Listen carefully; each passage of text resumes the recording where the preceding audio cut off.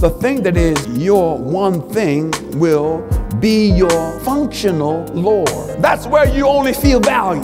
That's where you only feel accepted. That's where you only feel like you're worth anything. Because that one thing or somebody other than the Lord has your attention. I want you to know that anything that's got your attention to the place where you feel of no value, that thing has become your God.